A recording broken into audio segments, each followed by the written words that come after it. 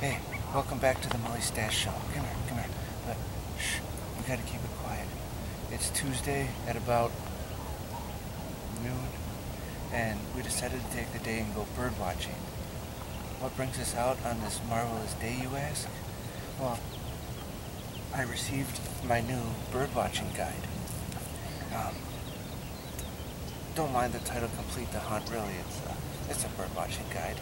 And we're going to be filming today in parts as we go through this book, and we want to find the birds that are on the ingredient list in this book so we can have a nice juicy dinner. So there might be some editing done, which I usually don't do, but we need to... It's a whole gaggle of Christmas dinner geese. Oh, look. I brought my faithful retriever hound. Well, I don't know if she's a retriever, but out of all the dogs, she's the only one that can swim, so we figured we'll give it the best shot. Anyway, for now, I see something over there I want to go take a closer look at. So we'll see you in a little bit. I know it's not bird watching, but I think that might be something we could find in my bird watching manual. So either that might make a really good lunch, or it's gonna give us rabies. So we will go investigate to find out. Welcome back. After our raccoon scare, we came across these. Now, they weren't in our cookbook, I mean our birdwatching guide, but I call them lunch. And luckily, look at the size of that beak. It comes with a built-in toothpick, so I think that's going to be a delicious dish, whatever it is. Ooh. Also, we see these things, and I don't know, they don't look like there's a whole lot of meat on them, but I think it could go good in a nice pasty, maybe. These also have built-in toothpicks, so they look delicious. I'm sort of freaking out because that raccoon is like spitting distance away, and I have no clue why a raccoon will be this close to people unless it's rabid or hungry or in need of help.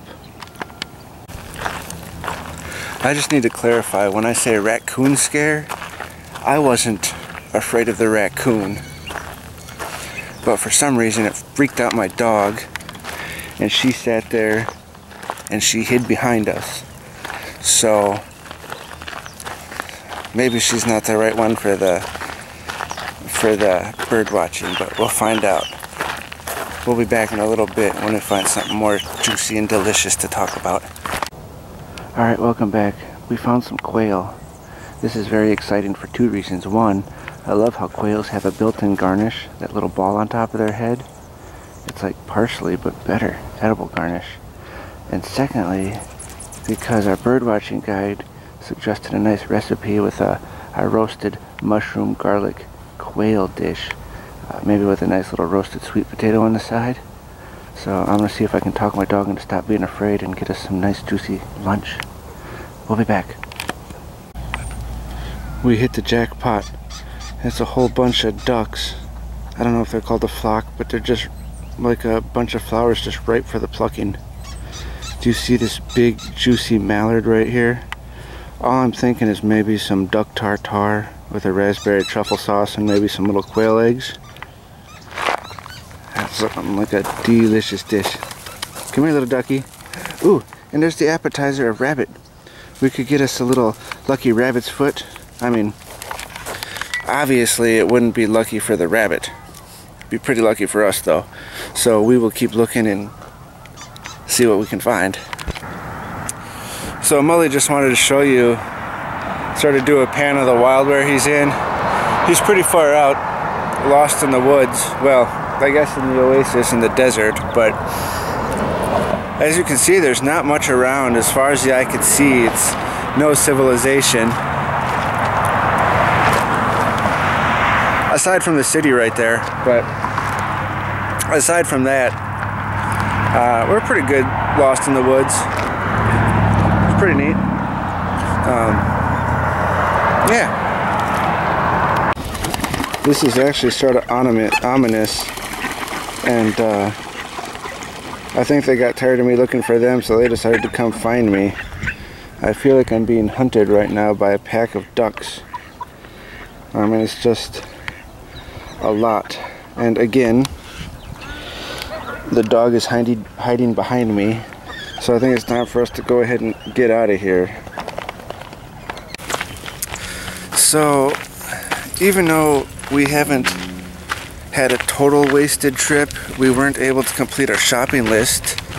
We were unable to find a pelican, which I've seen around here before, and also we were unable to find a turtle. So turtle soup is off the menu for tonight. That's okay, because we still sort of had an eventful trip. So I figured I'd better throw a disclaimer in for PETA and the like, which I actually don't get PETA, because I think PETA stands for People Enjoy Tasty Animals, which is true, so I don't understand how they can be an animal rights group yet enjoy eating tasty animals. I understand, I think there's too many E's in that, but whatever. Anyway, so my disclaimer, no animals were harmed in the making of, well, I didn't harm any animals in the making of this video, but she's enjoying her little snack. Turns out she's not afraid of rabbits, so that's good. Alright. So I want to wrap this up, and apparently I am a Twitter user now. Big shout out to Big Talker 1986 for helping me understand the wide world of Twitter. Make sure you follow me at Mully Stash. Make sure you hit like, make sure you hit subscribe, and also turn on your notifications. So when you do subscribe, I don't have to text you to remind you that, hey, I posted a new video. So that's what the notifications are there. And obviously there's a pattern. I post a video every day.